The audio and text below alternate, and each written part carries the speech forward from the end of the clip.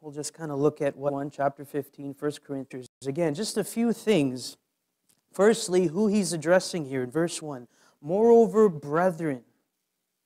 Who's he talking to? He's talking to us. He's talking to believers. He's talking to the saints. He's talking to the church. He says, moreover, brethren, I declare to you the gospel, which I preached, past tense, I preached to you, okay, so he was there before, and he preached to them the gospel, which I preached to you, which also you received, past tense, and in which you stand, present tense. Present establishment in the gospel. Paul writes again to the Roman believers. He says in chapter 16, verse 25, he says, almost doxologically, he says, to him who is able to establish you according to his gospel and my gospel and the preaching of Jesus Christ. Again, speaking to the saints. Speaking to the saints. One of the reasons this is very near and dear to me is because I stand before you this afternoon as one who was, past tense, a victim of a powerless gospel. 17 years after years, Sunday school, knew the hymns, knew the psalms, the spiritual psalms, could recite to you John 3:16. One problem, not saved. Lost, unregenerate, no Holy Spirit, no Jesus, no relationship with God through Jesus Christ. How can that be? How can that be? Now, I know the Lord is sovereign. He has His own timing. No blame on anyone per se. But I think there will be people here that would agree with me with this assessment that there is a malady in our circles with a powerless gospel being preached. One that presents the claims of Christ almost passively, almost as if, just an optional suggestion. Oh, here you go. This is ABC doctrine. You agree? Yes, check the box, check the box, check the box. Pray this prayer, and there you go. Welcome to the family of God. Is that the gospel? We read in Romans chapter 1:16, a verse that has been quoted on a number of occasions through the course of this last week. I am unashamed of the gospel of Jesus Christ, for it is the power of God unto salvation to all who believe. The message itself is the power. The message, right? It's not the messenger. I mean, if it was up to the apologetic powers of persuasion of the early adherents to the church, of the tax collectors and fishermen that turned the world upside down, well, then it wouldn't have lasted a decade, now would it?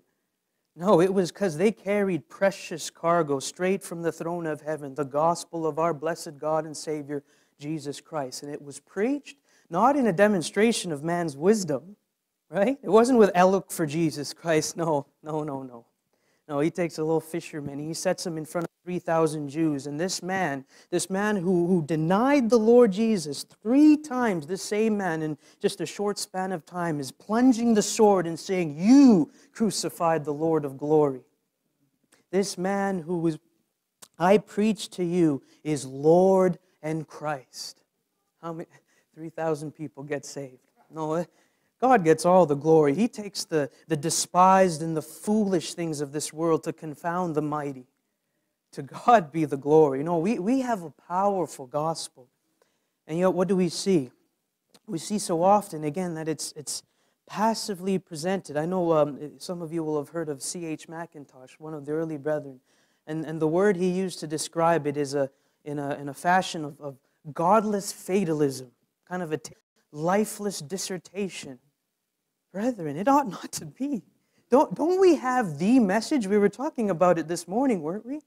At this moment, we don't have thousands, we don't have millions, we don't have billions.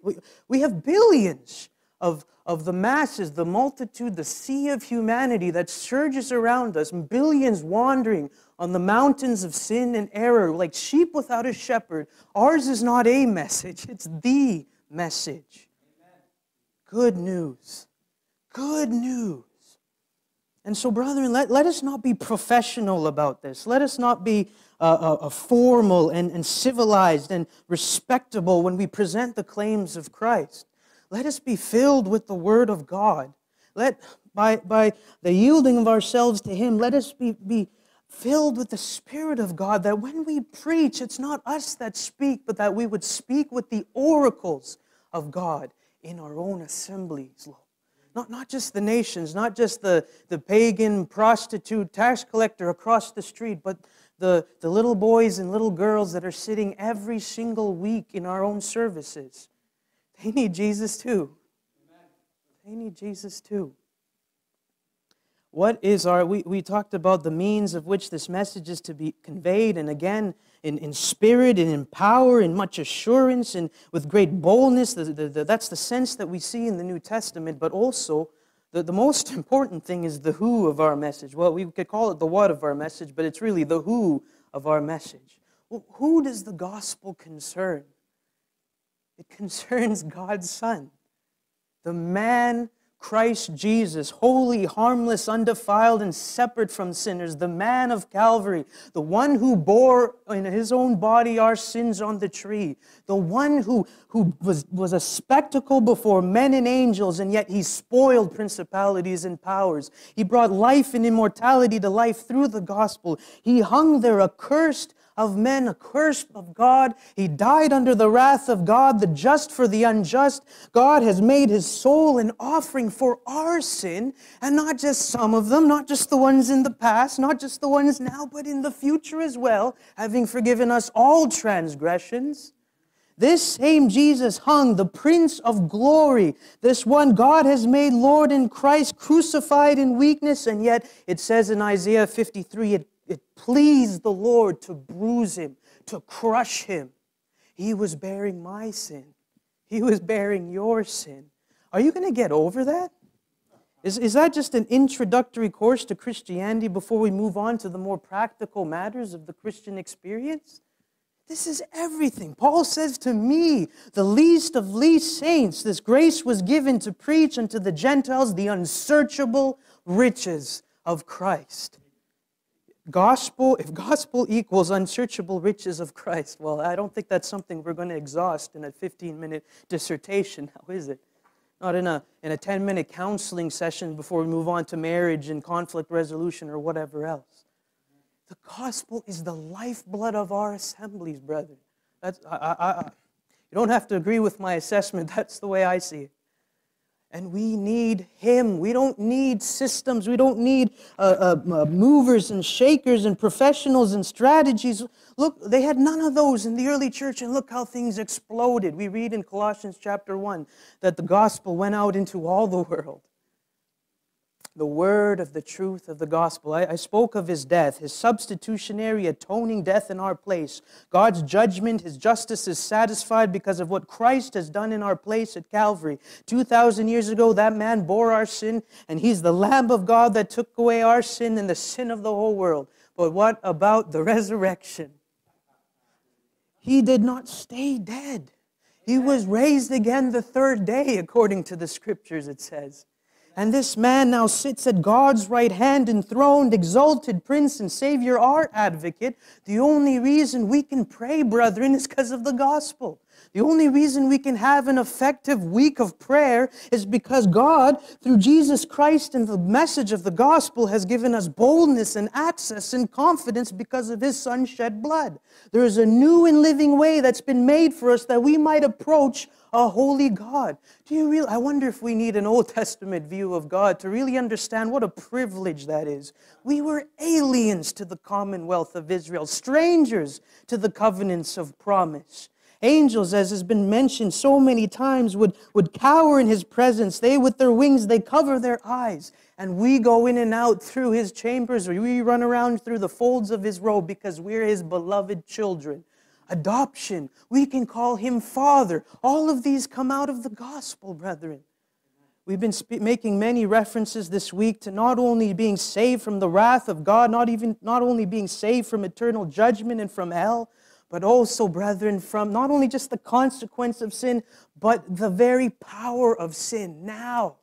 Paul writes to the Galatian believers, chapter 1, that he might save us from this present evil age. The Lord Jesus says to His disciples, I have called you out of the world. Brethren, the church and the world are two diametric opposite spheres. We do not belong here. We're sojourners. We're pilgrims. We're just passing through. Brethren, we have a hope, an inheritance undefiled that doesn't fade away. Do you realize there's nothing in this world, no material created thing in this world that can be described as everlasting and that doesn't fade away? Everything rusts, everything tarnishes, everything goes rotten in this world. Even the love of man, it grows cold. Not so with what God has done and what God has given us through Jesus Christ. This isn't everlasting. It's called in the book of Revelation the everlasting gospel. It will always be this great demonstration of the character of God. God shows who He is through the cross of Jesus Christ. This message of the cross that the world says is foolishness, but to us who believe, He is precious. This is everything. This is the pearl of great price. Jesus Christ. This is who we need. It's His church. He's the head. This is the fullness of Him, the firstborn from the dead. And so His resurrection, we spoke of the resurrection, He pledges that our resurrection. And so, brethren, in conclusion, when we go and we would go back to our own assemblies and we would share the unsearchable riches of Christ, let us not just be passively suggesting these things. Brethren, let's declare, let's exhort, let's urge, let's testify, let's herald, let's proclaim, let's convince, Paul, he says, we're ambassadors, and we beg you, we urge you, as if Christ were speaking through us, be reconciled to God. We're not politicians. We're not diplomats. We're prophets. We are declaring not a suggestion, but an ultimatum. This world is judged. It lies under the sway of the wicked one. The destruction, the wrath of God is coming. The only means of escape is God's precious Son, Jesus Christ. The hope not only for the lost, but the hope for the saints. Oh, brother, Lord, just pray your blessing on our time as we pray. Help us, Lord. Help us to pray as we ought. In Jesus' name.